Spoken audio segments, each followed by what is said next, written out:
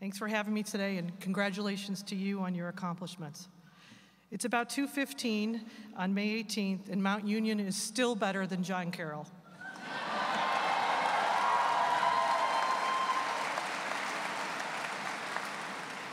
There's a Robert Frost poem that says, "Two roads diverged in a wood, and I took the one less traveled by, and that made all the difference."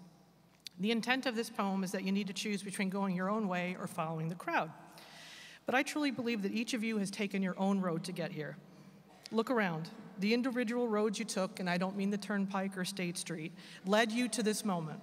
And it was a different road for each of you. So I'm going to spend a few moments today with you talking about the roads ahead. And if you look bored, I swear I'll talk longer because I have a microphone and all day. So look alive. When I was 8 years old, I had big dreams. I wanted to be a cat trainer. Not lions and tigers, kitties. That dream ended early because the Schuler household did not have a cat. So how does someone get over that kind of disappointment? How did I find the strength to go on? I just needed to take a different road. Commencement is a mile marker on your road, the opportunity to create your own path. It's okay to leave at the side of the road all that you want to. All the mistakes and errors don't matter anymore. What matters is your departing degree in hand. Unless, of course, all your mistakes are on Facebook or social media, then you are so screwed. Those will be there forever. Remember that, all right? Graduation allows the opportunity to put the past in perspective, choose which moments to remember, and which to chalk up to bumps in your road. Remember, if you look behind too much, you're just going to run into a ditch. If you were like me in college, you take great comfort in knowing the road I started on is definitely not the road I ended on. My freshman year, I was on the edge of academic probation, had to leave student senate due to grades, and quit the soccer team in a hissy fit. I was what you'd call a hot mess. Yet I was able to turn around slowly, got back on the team and senate, although Coach Karras would say I was still terrible, but I was back on the team. And ultimately, I am here today. On the road to success and happiness, there's no magic secret. And anyone who says differently is a big fat liar, because it's hard, okay? In my case, it was persistence, putting some work in, trial and error, getting over myself, and definitely having a sense of humor, and then trying to be fair and honest with anybody I worked with or for. If you take a direction on your road that gets you lost, then do something about it. If your job doesn't give you all the happiness in the world, find it in other ways. I read a quote once that talked about waking up in the morning and being blessed with 24 hours each day. Use each hour on your road. Don't spend all your time at work to find success. It isn't just defined by your job. It happens by being a good person and being well-rounded outside of the workplace. Something happens in your road. You figure it out. You find people who believe in you more than you do. You didn't get through Mount without having those people in your life.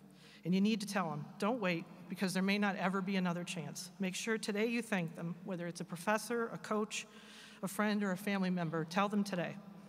I was blessed with many people like that on my road at Mount Union. Reverend Marty Cash-Burles, who taught me that random acts of kindness are a forever thing, and giving back to the community and compassion and remembering where you came from is a forever thing. She also taught me don't apologize for being you, although sometimes probably should, but none. Dr. Richard Doyle. He was brilliant, intimidating, stubborn, and cared about his students. He also liked a good beer and a burger at the Hood. He came into my life when I was floundering, and he wouldn't put up with any of my nonsense. I don't know is not an answer, Miss Schuler. Just figure it out. When I had to leave early for a soccer game, he asked me, "Are you here to play soccer or get an education?" Before I could respond with what was clearly the wrong answer, he said, "Don't answer that. You'll do both." When I came to class the next day, I was really worried. He asked me, "Did you win?" I said, "No."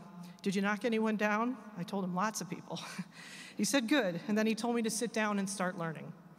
I still hear him telling me that irregardless is not a word, no matter how many times you try to use it in a sentence. I ran for class president mostly so I could vote for great teacher. He won the award that year, and I think I was prouder of that than I was at graduation. It was the only way to thank him. Not a moment too soon, because he died the next year. But he died knowing how much his students appreciate him. So make sure you tell all those people in your life. Sometimes just when you think you finally have it figured out, life throws you a curve. What to do?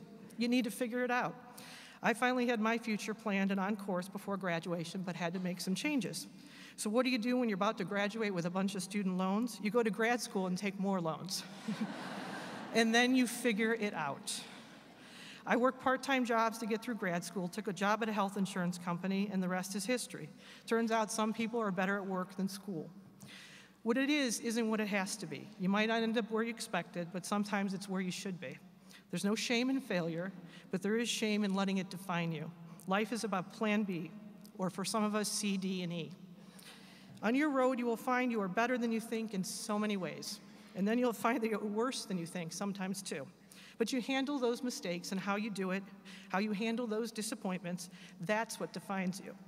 When I interviewed for my first job at Invacare, I was an hour and a half late, went to 3 wrong buildings, and had to be escorted to security to the right building.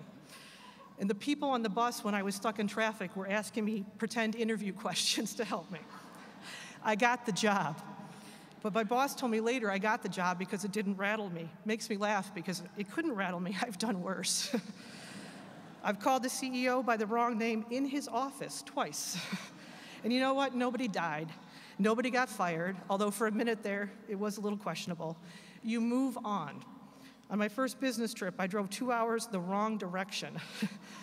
Had to deal with the customer at the other end. You had to figure it out.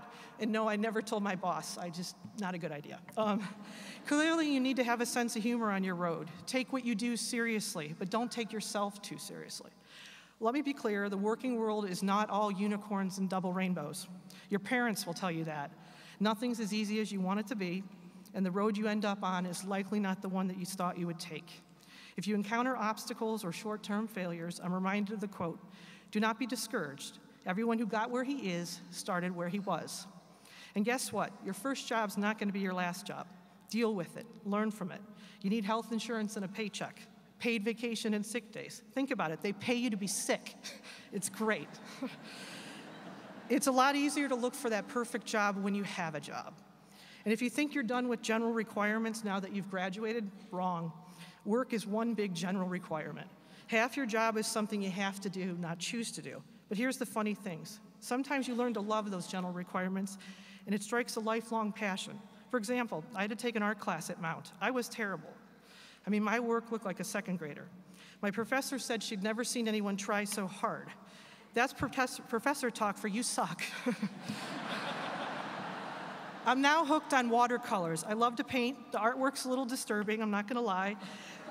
But I found something I love to do because I had to do something I didn't want to do. And that's how it's gonna be on your road. The things you don't want to do are often the things that end up working out the best. I have no doubt you will find success, but much like what you've experienced at school, success comes with challenges too. You remember that classmate that was always jealous of you when you had a better grade or beat them at something?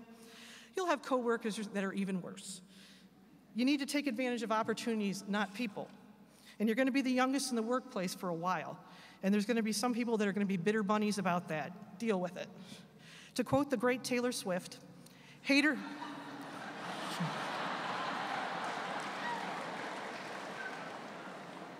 gonna hate, so shake it off.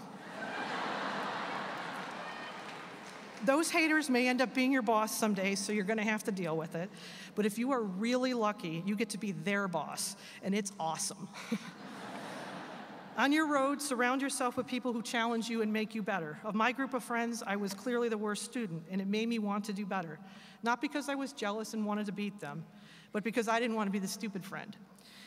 They made me better, but don't ever compare your success on your road to someone else. That's a dangerous game to play. What is success to them may not be success to you, and don't forget that. There's also a quote that says, to whom much is given, much is expected. You have an obligation to give back, not just money, although Mount Union will always take your money. That's for you, the advancement department. You have an obligation to give of your time and volunteer where you can to make your community and your company a better place. You have an obligation to continue to make your family and friends proud, just like you're doing today. And never forget where you came from. I'm the daughter of a single mother who worked hard to put me through school and to keep me on the right path. I can't imagine how hard that was, because I clearly can be a piece of work. But when you get a chance to pay forward the opportunities I was given from her sacrifices and what Mount did for me, I always will. And I'm blessed to be able to come full circle and help where I can here, but also at my local high school. And as a heads up, your parents will always still be the boss. When I'm being especially sassy, my mom still tells me, you may be a VP at work, but around here, I'm the boss. Go forth on your road, do great things, but do them in a way that you and those supported you will be proud. Don't be that jerk who rides bumpers on the road or cuts people off so he can get there a minute early. But don't be that timid driver that lets 22 cars turn ahead of you either. Stand up for yourself when you need to. And on your road to continued success, don't sell your soul. You need to live with the decisions you make, because when you drive home each day, you need to make sure enough of who you are really remains, because that's how you got here in the first place. Now, for those dying to know, I do have a cat now, and I will be teaching cat training at PetSmart someday. Not yet. Congratulations, class of 2019. Today is a great day. Enjoy it, and then do great things tomorrow. Thank you.